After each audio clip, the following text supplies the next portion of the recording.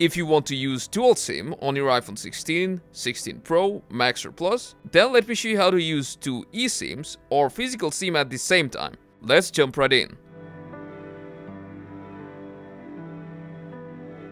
There's two ways to add a SIM to your iPhone. If your iPhone has a SIM tray, which will be at the left side, right below the volume buttons, then you can insert a physical SIM into your iPhone. Just match the cutout, place the SIM on the tray, and then push the tray back in.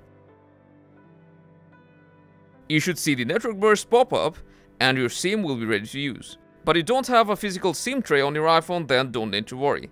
Then it means your iPhone supports eSIMs. To add an eSIM, you'll need to go to Settings, then go to Cellular, then scroll down and tap Add eSIM.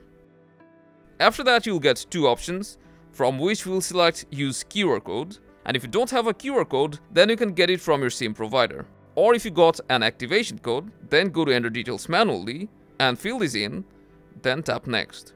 After that, simply scan the QR code. You should see the Activate eSIM pop up. Just tap on Continue to add the second SIM on your iPhone.